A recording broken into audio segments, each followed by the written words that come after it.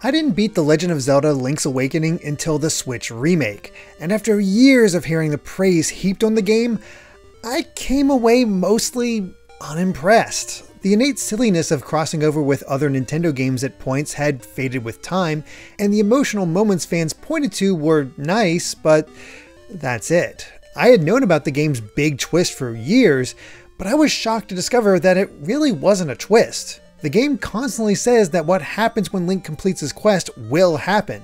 It's not a surprise, it's an inevitability that could create a sense of melancholy, though I never felt it beyond Marin's pining for the outside world.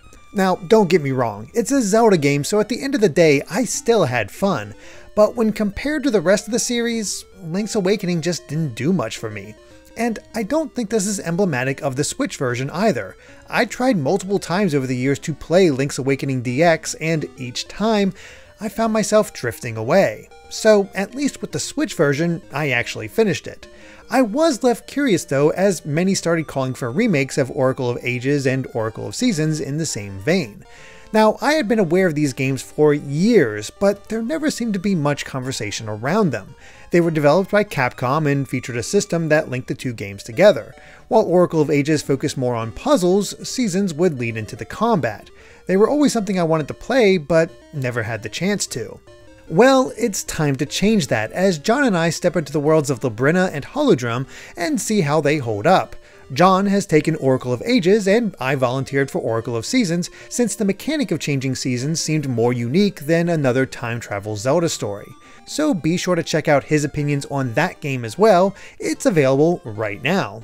As for me, let's begin my journey into the Oracle of Seasons, and it all begins rather impressively for the Game Boy Color. Link is riding on Epona through a field before coming upon Hyrule Castle.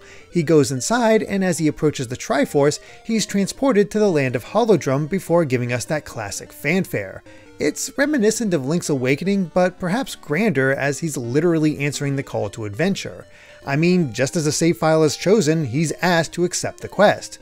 So what is this adventure? Well, he's found by the dancer Din, who's part of a troupe of performers. They inform you that she's been taking care of Link since he arrived, and her dance has the power to lift people's spirits. Even Impa is part of the group, serving as their cook. And it's a really cute scene as Link attempts to awkwardly dance with a talented young girl. It's at this point that I have to mention that this is by far my favorite design of Link. He strikes the perfect balance between classic and new, young and adult, and it's a look that I wish was used a bit more often. Not that you see it much in Oracle of Seasons, as it uses the same sprite from Link's Awakening. It's not long before trouble begins though, as Onox, self-declared General of Darkness, appears and uses a whirlwind to scatter the troop, never to be seen again, and kidnaps Din, declaring her the Oracle of Seasons. Link tries to protect her, but the kid doesn't even have a sword, so that goes about as well as you'd expect. Onox immediately enacts the rest of his plan, imprisoning Din in a crystal and burying the temple that houses the 4 season spirits in order to throw the seasons of Holodrum into disarray and cause both people and nature to perish. And sure enough, the Temple of Seasons begins sinking in relative spectacular fashion as the seasons begin to go out of whack across the land. Link awakens in the now frigid land, where Impa reveals that she was tasked by Zelda to become part of Din's troupe and escort her to Hyrule in order to keep the dancers safe.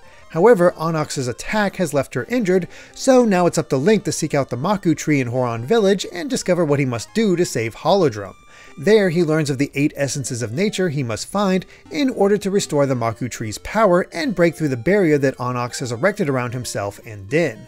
And that's the premise of Oracle of Seasons. All in all, a solid start that had me intrigued thanks to a new villain, and the goddess Din recontextualized as an oracle that gives balance to the world.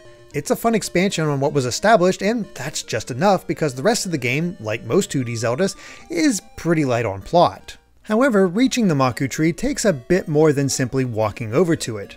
Horon Village serves as the central hub in Seasons, and there's quite a bit to see. There's a boy that gives a hint to the possibilities of the different seasons. There's a man looking for a wooden bird for his cuckoo clock, indicating a future trading quest. A couple asking Link for advice in raising their newborn baby.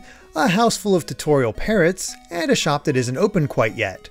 Most importantly, at least for now, there's the mayor who is fascinated by gacha seeds, which grow based on the planter's deeds and produce nuts. These nuts often contain special rings that can then be taken to the appraisal shop. For 20 rupees, the shop owner will reveal what kind of ring it is and allow Link to equip it. Now, upon first discovering the rings, I found it to be a fantastic system full of potential. It's not often that Zelda allows players to tweak their playstyle to better suit themselves. Want to make cracked floors not break? There's a ring for that. Want your bombs or boomerang to be more powerful? There's a ring for that. Want to avoid electrical damage? There's a ring for that. But I soon realized that there was also a major problem that heavily limited their usefulness. Link can only carry one ring at a time, and if he wants to change it, he must return to the shop, choose the replacement from the list, and then remember to actually equip it. While it is possible to expand the amount of rings Link can carry on him in the future, I still wish my entire collection was more available. As it stands, I had to guess what would be most useful in the coming trials. And speaking of trials, Link must travel to the west of the village in order to take the Hero Trial. This is a simple mini dungeon to get players accustomed to the concept of dungeons, where a wooden sword awaits at the end. With this, the world finally opens up, allowing Link to cut past bushes and access the Maku Tree. Sword in hand, I explored the rest of the town, finding a mysterious portal that I couldn't reach below ground, a strange looking tree, and a man needing a nearby lantern lit. It's the typical set of tasks that I'll be able to complete after a few trips to the dungeons. Fortunately, I'm already well on my way thanks to the gnarled key that the Maku Tree gives Link. There's still not many places to go, but I do find a man with a cat stuck in a tree that seems part of the eventual trading quest, a chest I can't reach, a place where I could plant a gacha seed, and Malon, who's naturally worried about her father Talon, who still hasn't returned from Mount Kuko. By this point, I was feeling pretty excited. It had been a while since I had played a Zelda game, and to be back in the gameplay loop felt great. I was already theorizing about what these breadcrumbs might lead me to. But eventually, I found where the key went and revealed the first dungeon, the Gnarled Root. And if you've ever played the original Legend of Zelda, the look and placement of this dungeon should feel familiar. A small island where the dungeon is located within an old tree. They're basically identical, and there's a good reason for that. The founder of Flagship, Yoshiki Okamoto, originally proposed to Shigeru Miyamoto that his team could create a Game Boy Color remake of The Legend of Zelda. Based on the success of that, the team could then attempt to create a more ambitious game. However, his team wanted to skip the remake and get right to that next game. This caused development to flounder as they focused more on story until Okamoto asked Miyamoto for advice. Miyamoto suggested that they create a Triforce series with 3 interconnected games that each focused on a different power of it. Mystical Seed of Power was the only one officially shown and contained elements that would eventually become Oracle of Seasons, such as the idea of changing the world's seasons, though it was Zelda who held this power originally. However, finding a way for 3 games to interconnect proved too complex, and Mystical Seed of Courage was cancelled, while the remaining games became the Oracle Duology. This rocky development is why many of the bosses and seasons were also in the original game, and the aforementioned placement of this first dungeon. But what is the Gnarled Root dungeon actually like, since this is my first taste of what Seasons has to offer? Well, it's a pretty standard introduction to what Link will have to do in dungeons. Push a block to open doors, defeat enemies to reveal keys that take Link further in, find a map that provides a better idea of where to go, everything you'd expect from a Zelda game at this point. That said, it does have some ideas of its own that truly help the game stand out fantastically as time went on. For now though, Link has minecarts, and they're fine, serving as a way to travel through specific doors and needing to flip switches in order to reach new areas. They work as a puzzle-solving mechanic, but the funniest aspect for me was adding context to something I heard long ago. If you've ever played the Minish Cap, which was also developed by Capcom's Flagship team, you might have noticed that the minecarts in those dungeons are wicked fast. Apparently, the reason for that is that many players complained that the minecarts in the Oracle games slowed things down too much. Hence, the speed boost. It feels even more amusing to me now in context because it's not like the minecarts are any slower than any other parts of the game, and there's some decent puzzles to enjoy. But who am I to stand in the way of speedy progress? Now, while I call it a basic dungeon, that doesn't mean it was mindless. I did die after all, as I discovered some bombs, used them on a nearby wall, and was promptly accosted by blades that closed in when Link was nearby, and new enemies that would chase him across certain sections. Neither are bad on their own, but they're rough when combined, especially when I have to immediately backtrack because I don't have a key. But speaking of the damage, geez, it can catch you off guard at times. There is very little invincibility frames, meaning Link can lose several hearts to a determined enemy extremely quickly. So I respawn, work my way back to where I was, get insult added to injury as the key was just several steps to the right that I never explored, and return to the death traps. I had him a bit better figured out this time, allowing me to enter the next room where a mini-boss awaited, a pair of Garaya brothers who passed a boomerang back and forth to each other. Thankfully their pattern isn't too bad considering I only have half a heart, and bam, there's a checkpoint in case I die again. On the other side is a set of stairs that reveal that the 2D sections from Link's Awakening will return, though it's still simple at this point. But hey, I get a satchel full of ember seeds, allowing me to finally light some torches and make progress. Thanks to the compass, I can easily backtrack to my missing chests, grab the boss key, and dodge wall masters to reach my first boss, Aquamentus, who just so happened to be the first boss in the original Zelda.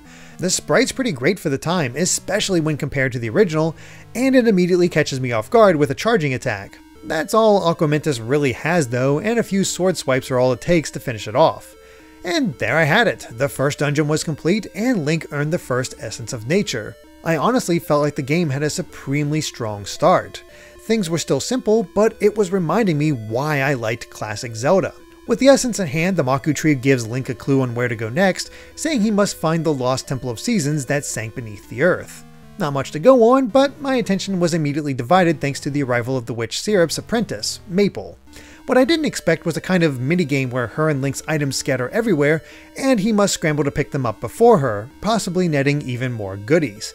But I felt like I lost out on this deal, so I only intentionally ran into her once more when it was necessary for the trading quest. What I didn't realize until afterward is that she carries one of the pieces of heart in the game to upgrade Link's health. Suddenly, it made way more sense why there was a ring to increase encounters with her, but it wasn't a big deal missing out on it. That brought me back to Horon Village, where I was able to appraise my new rings from Gasha Nuts and visit the home of the man who complained about not being able to see. Thanks to my new Ember Seeds, I was able to light the nearby torch and receive the Kuko Dex in return, officially starting the trading quest. I won't be covering all the steps, but I did have two takeaways as I worked on it throughout my playthrough. First is that it's one of the most important things to do in the game, as it's the only way to earn a more powerful sword. Without finishing it, Link is stuck using a wooden sword for the entire game. The other is that I struggled to remember where to go for certain items, which delayed me finishing the quest in the first place. Figuring out who to give the final item to can be incredibly tricky if you don't already have it in hand, as they're the one who instructs how to obtain the new sword. But I'll save that for when I actually get it. With all my business at Horon Village out of the way, it was time to burn my way past the shrubs to the east and start exploring more, eventually coming across a hooded figure in a ribbon talking about the land of Subrosia. Of course it's all a secret, so it's time to get stealthy. That essentially means staying out of their field of vision using nearby trees, which isn't too bad, until there's a trick moment near the end where they leave the screen then come back in soon after. That made me have to restart, but fair enough, it kept me on my toes. With success comes the reveal of a portal, and on the other side is the underground world of Subrosia. And let me say this right now, I love Subrosia. It's basically a mini overworld, but it feels different from a lot of other Zelda games despite being conceptually similar. Rather than the same version of the map with a twist like in A Link to the Past or even Oracle of Ages, this is wholly unique and simply adds a different flavor that I found refreshing. By chatting with the Subrosians, I soon learned that a strange temple had fallen into their world and a nearby dance hall was offering a prize. So it's time for a simple dance minigame that I'm terrible at. It takes a few tries, but I finally got the hang of it and was rewarded with a boomerang. Boomerang in hand, I explore the rest of Subrosia that's currently available to me and learn that ore chunks are the currency down here, not rupees, but I need to dig for them if I want anything. Not a big deal though, considering I can't even access the shop. What I can access though is the Temple of Seasons, where I'm greeted by the spirits of the seasons and instructed to take the Rod of Seasons in hand. That's a lot of seasons. However, it's useless on its own, and I must reach the season spirits if I'm going to wield their power. Luckily enough, I already have the boomerang needed to reach winter. This proved to be another aspect of Oracle of Seasons that both surprised and delighted me. I thought that all the seasons would be available to me right away, which seemed like a lot all at once. I don't know why I thought the game would take that route in retrospect, but I enjoy a trinket that has to be powered up over time where you're given a chance to learn what makes each aspect so unique. And with a small breakdown of what winter allows and a new sense of direction to the next essence from the Maku tree, it was time to take my leave of Subrosia and head for the second dungeon. Well, first I had to get a quick tutorial on how to use the Rod of Seasons. It's basically like shrinking in the Minish Cap. I had to find a tree stump, jump on top, then swing the rod to change the season. simple enough as each swing would invoke the change with them going in order once I had every season spirit. What I failed to mention before though was that the seasons in Holodrum were completely out of whack, with each area stuck in a different one, while Horon Village would change with each visit, effectively demonstrating at least some of the differences between them. But that was the challenge with the Rod of Seasons, figuring out which season was needed to progress or reach something new. It's a neat concept that every screen had 4 variations, something that seemed more ambitious to critics at the time of release, as it really used the Game Boy Color's, well, color. Nowadays I'm more drawn in by the concept itself, but the variations are nice enough. With winter at my disposal, Link could now freeze bodies of water to cross to new areas, while certain trees withered, allowing him to actually move beyond them. Naturally, there's new obstacles as well, such as large piles of snow of varying sizes. It should also be noted that the season never affects interiors, making it impossible to freeze the water inside a cave to reach a chest on the other side.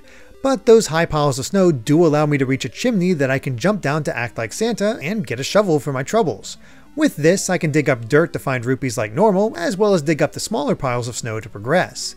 And this is something else I found myself enjoying about Oracle of Seasons. There's a lot of new ideas on how to handle classic roadblocks, even after playing later Zelda games. Another example of this is soon revealed as mystery seeds are introduced as part of the same satchel as the Ember Seeds, and these wake up owl statues for hints basically. I know they had other uses at points, but outside of one in particular, I can't remember them. But this does reveal that the satchel is more diverse than past Zelda games, as eventually Link will discover 5 different seeds in total.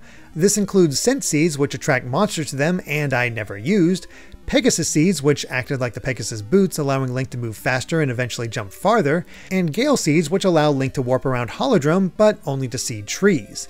I love the idea of the Pegasus boots being a temporary power-up that can be used whenever you want, giving it a different flavor than usual. And fast travel is always appreciated, though I did find myself wishing there were a few more trees to warp to.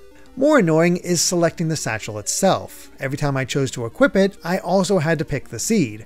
But if I want to choose a different seed while equipped with it, I have to unequip and re-equip it.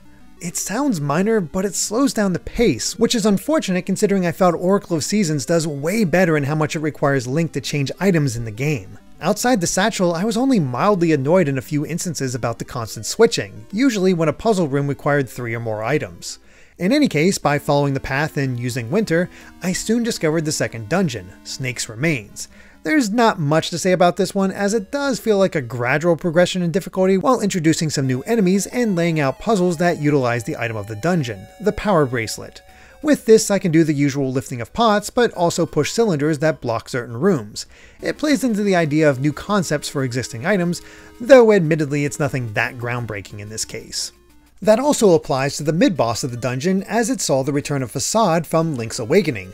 Now, I did die to Facade, mainly because I ran out of bombs, and he refused to send out enemies that replenished them. Round 2 went more smoothly, and outside of a new rotating platform, so did the rest of the dungeon. When Dodongo appeared as the dungeon boss, continuing the original Zelda streak, I was a little disappointed that both bosses of the Power Bracelet dungeon required bombs instead of that item. But there was at least a twist with Dodongo, helpfully communicated by a nearby owl statue. The bombs themselves didn't damage it, but it did stun Dodongo. That in turn allowed me to pick up the dino and toss it into the nearby spikes. Nothing too difficult, but I was amused by the small twist on the classic enemy. With that done, I was next instructed by the Maku tree to head west to Spool Swamp. Before that, there's the standard post-dungeon routine I began forming, returning to Horon Village to see what was new, appraising any rings I found, and see if anything had changed. In this case, the store now carried a strange flute that did absolutely nothing, but I figured at the time that it would be my fast travel item. Considering that ended up being a seed, the flute was used for something quite different, but I'll get into what that was a bit later.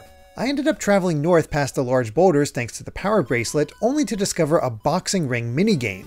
No items, only fists, with the rules more like sumo wrestling, as we have to punch each other out of the ring. But hey, at least this guy says, "Hey, come on," like Terry Bogard of Fatal Fury, though I think that's unintentional.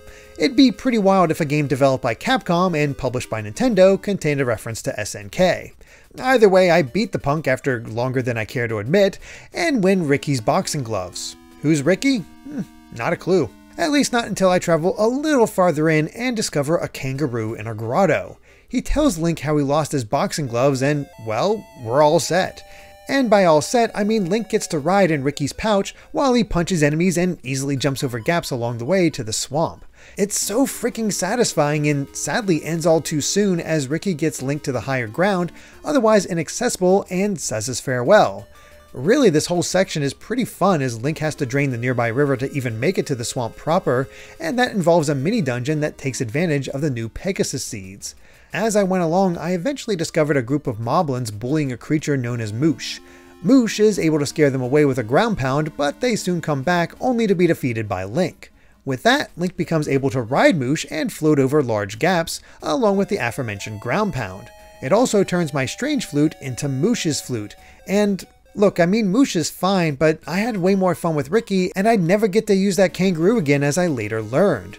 I was actually really curious about this because while I was aware that Link had animal friends in the Oracle games, I had no idea they were limited to one per playthrough. There's Ricky, Moosh, and Dimitri the Dodongo, who I would meet later. So what determines which friend I'd get? Well, remember how I bought the strange flute in Horon? That locked me to Moosh. If I had gone to Subrosia and returned to the dance hall, I would have won another flute there that would become Dimitri's. If I did neither, then Ricky would have given me his flute after his section. Curse my own preparedness! What is cool though is that the landscape of certain sections of Holodrum actually changed to suit the chosen animal buddy, better reflecting their capabilities. Something I'd never pick up on in this playthrough, but a potentially neat discovery on replay. For now, it's time to travel with Moosh and discover another hidden portal to another section of Subrosia. It's not far from where I was originally, but it goes over the ore chunks and what's available in the store. Namely, a ribbon for progress, a heart piece, and, after the ribbon is bought, a bomb bag expansion. It's a great haul. It's also somewhat amusing to me that there's a Subrosian beach where a young girl that everyone idolizes awaits, Rosa. While it's not the same beyond the beach setting, I did get Marin vibes from the whole thing. But by giving her the ribbon, she agrees to go on a date with Link, and she just so happens to have a key that'll open any door. Just what I need for the Temple of Seasons, which will unlock the way to the Spirit of Summer. With this, I can change the season in the swamp and use the vines to reach the third dungeon, Poison Moth's Lair. And I think it's here that things began taking a turn for me in Oracle of Seasons. Whereas the first two dungeons only took me around 20 to 25 minutes to complete, this one was about double at 45 minutes. The enemies were more specialized, the puzzles required precise block pushing that took me a while to decipher, and the method of progression often left me lost. I also died a lot from sheer impatience, which highlighted something else about the game. While there are fairies that greatly heal Link, there are no bottles to save them for later. The only option to revive Link is much later in the game and costs way more than any other Zelda title previously. Rupees aren't exactly hard to find, but the price of certain items can drain your wallet faster than you'd think. Basically, there was no safety net, which meant every time I died, I had to redo the steps of switching out my items to defeat certain enemies and make it past the reset puzzles. It's not so bad the first time, but constantly repeating it wore on me. It was also the first appearance of something else that would be the bane of this playthrough. Ways to interact with things that I just didn't think of. In this case, the dungeon rewarded me with the Rock's Feather, allowing Link to jump. There are also trampolines that allow him to reach a higher floor. But it took me a long time to realize that I could push those trampolines into different positions to reach new rooms. In retrospect, it seems obvious since I knew to push a pot onto a switch to keep it held down, yet it never clicked for me here. And this wouldn't be the last time, not even in this dungeon. That's because the mini-boss was a trio of squids that shot energy at Link, but I couldn't figure out how to damage them. The sword didn't work, bombs didn't work, the boomerang did nothing, ditto for the seeds in my satchel, and the Rock's Feather didn't hurt enemies. And I'd get hurt if I got too close to them with the power bracelet, right? So I didn't try that, ended up dying, and got frustrated at the thought of having to go through most of the dungeon all over again. So I looked up a guide, and sure enough, the power bracelet was the key. I had to pick them up, toss them on land, and then I could swipe the squids with my sword. The one thing I logicked myself out of was the answer, and I swear I didn't come across any tips for it like I did for Dodongo. The funny thing is, there was barely any dungeon left between the mini-boss and the actual boss, who ended up being a revised Mothula from A Link to the Past. And it was so easy in comparison. Some of its attacks could be attacked for hearts, and its pattern was relatively simple. The only real threat were the pits that would reset the fight if Link fell into them. and even they posed little issue. But hey, 3 essences down, 5 to go. However, I think there's little point in being so granular with my Oracle of Seasons experience from this point on, because I definitely started to sour on it. There were too many instances of me needing to refer to a guide to figure out what to do. Maybe it wouldn't have been a problem if I didn't have to do it as much, but it felt like it just kept happening. Take for instance Moosh. When I first got him, I assumed that he was able to jump over 3 holes in a row, and that's what made him special. Yet as I explore the overworld, I see this long line of holes that are impossible for him to jump across. So I go everywhere in the vain hope of finding some clue, and while I do discover some goodies, it's not what I need. That's because it turns out Moosh can glide, something I only discovered by mashing the jump button in frustration. The funny thing is, I did try to make him glide before, but by holding down the jump button instead. So nope, I rapidly pressed the button and sure enough, I can make it to the other side with no issue. Another standout moment involves the next location, the Sunken City. It's the gateway to eastern Mount Kuko where dungeon number 4 resides, and it's here that Link properly meets Dimitri the Dodongo and uses the animal to swim up waterfalls and eventually obtain the Zora's Flippers, allowing Link to both swim and dive. Thanks to these, he can then use a spot on the northern edge of the Sunken City to travel up the mountain. It's honestly a pretty fun section that once again feels different to other Zelda adventures. The problem is that the diving spot is not marked on the map or mentioned by the people of the Sunken City at all after that point. So when I had to go back up to Mount Kuko later in the game after a bit of a break, I had completely forgotten where it was with no way of figuring it out again without blind luck or a guide. I used a guide. Finally, there's the bomb flower I need to use in Subrosia to access one of the Season Spirit rooms. I found it easy enough through basic exploration, but I didn't know what it actually was as I hadn't gone to the temple first where they would explain needing a better bomb. Before this point, I never needed to visit the temple to figure out how to access the next room. So when I found the suspicious item, I figured something else in Subrosia would use it eventually. That's how it had worked up until this point. So after even more wandering to the point that I forgot about the bomb flower at all, a guide informed me that all I needed to do was pick it up with my power bracelet. Oh. Well then. In retrospect, all these solutions seem simple and obvious. It's an older game, so they expect you to play and remember this stuff. No need to remind players if they've been gone for a while, and the answer is there if you experiment enough or look in every nook and cranny. But a lot of these issues edge close to PC adventure game logic. Try every item on everything until something clicks. It doesn't make sense at the time, but once it works, then you realize the logic. There's fun in that, but things never felt this cryptic in A Link to the Past. I know Link's Awakening had moments like this for me as well though, so something about the puzzles in the Game Boy titles just feel more, well, puzzling. While I was playing, I couldn't quite figure out why I had gone from absolutely loving Oracle of Seasons at first to slowly feeling that spark die out the farther I went. It was when I spoke to John about it that something clicked. He told me that Oracle of Ages was more linear than Seasons because that game was more of its own creation. Seasons is built upon the idea of an original Zelda remake, and that's reflected time and again thanks to this more open and less guided adventure, and every boss appearing before with the exception of the final 2. Every time I felt I had guidance, the game blossomed for me. Every time I felt there was no clear direction, I soured. And to be clear, I still think this is a stronger game than Link's Awakening thanks to many of its gameplay additions. The season gimmick is strong with each one changing the overworld in multiple ways. I already covered winter, but summer dries up certain pools of water and grows climbable vines, while spring causes the water level to rise and flowers to bloom, allowing Link to cut past them.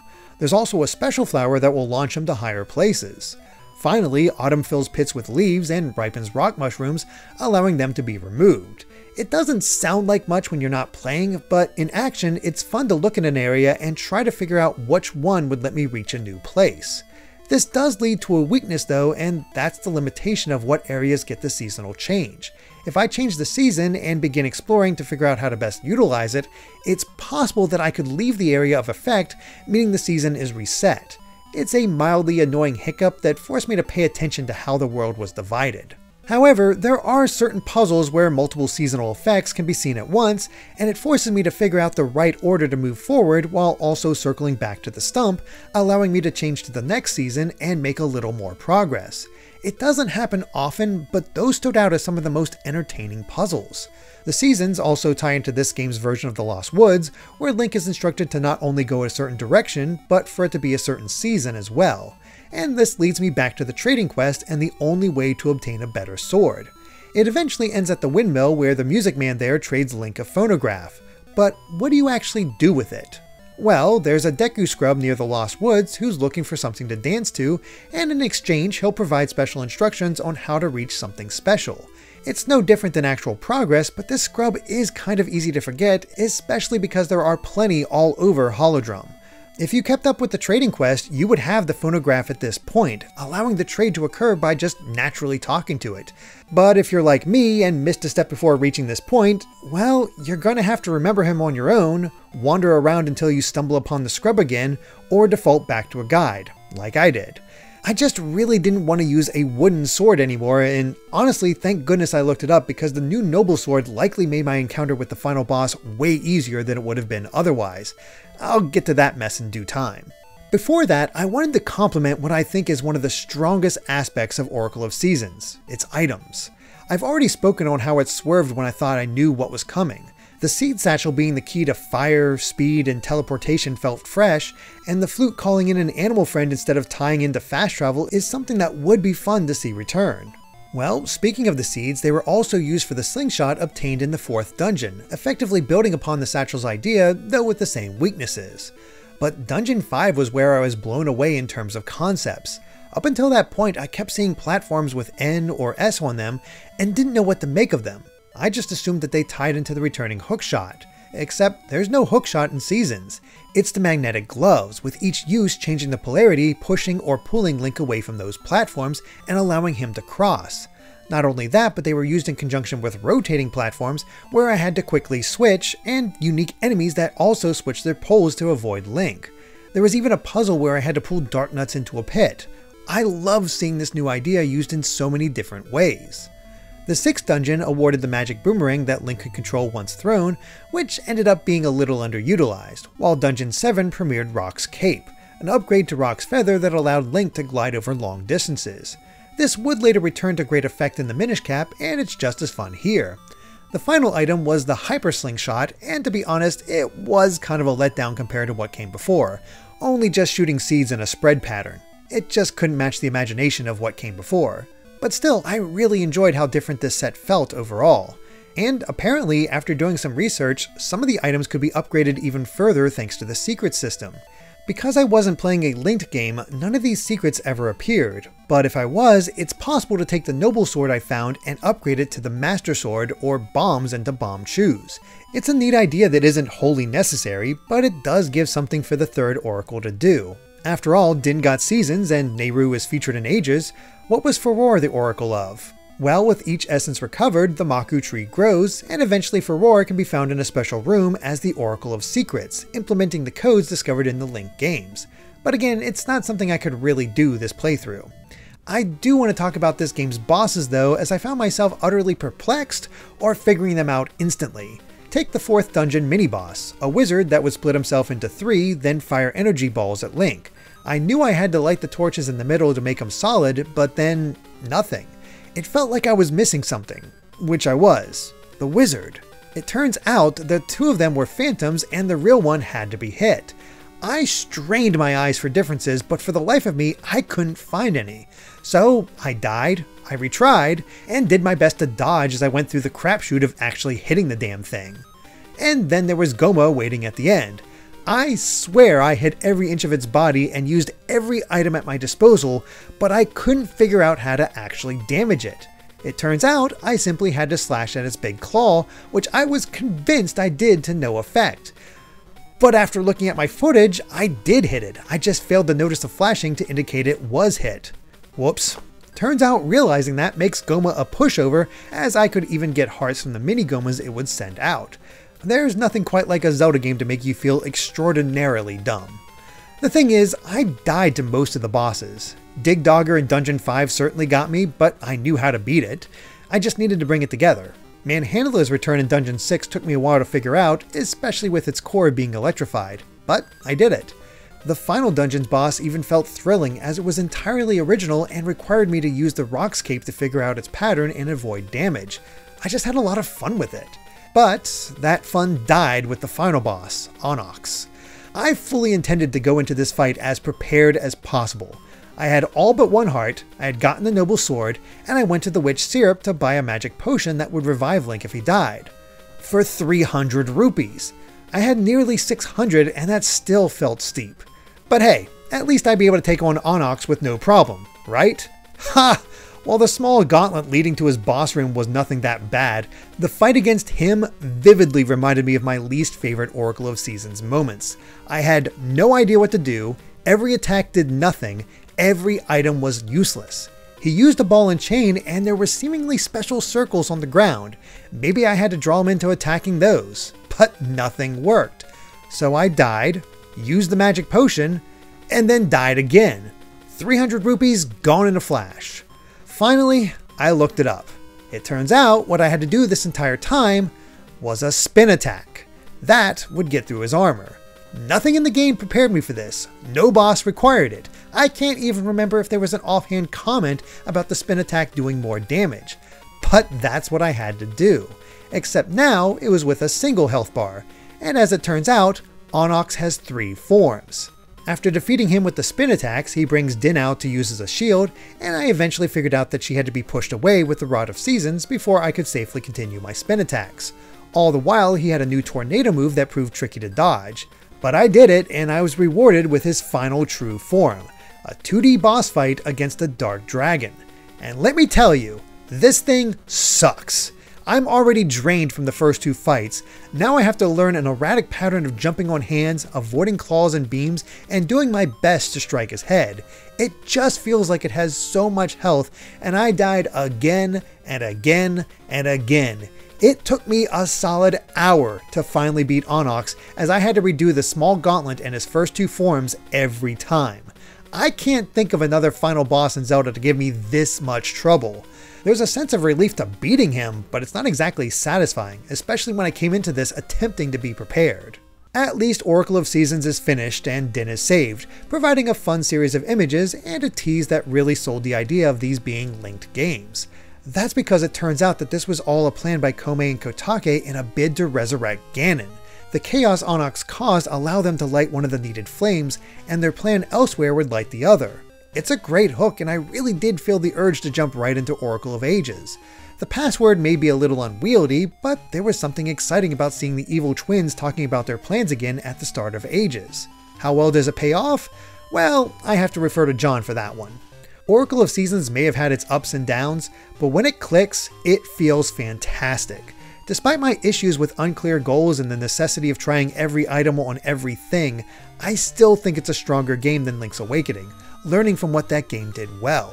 The areas are more expansive, the gimmick is more interesting, the items are clever, and I simply felt more surprised.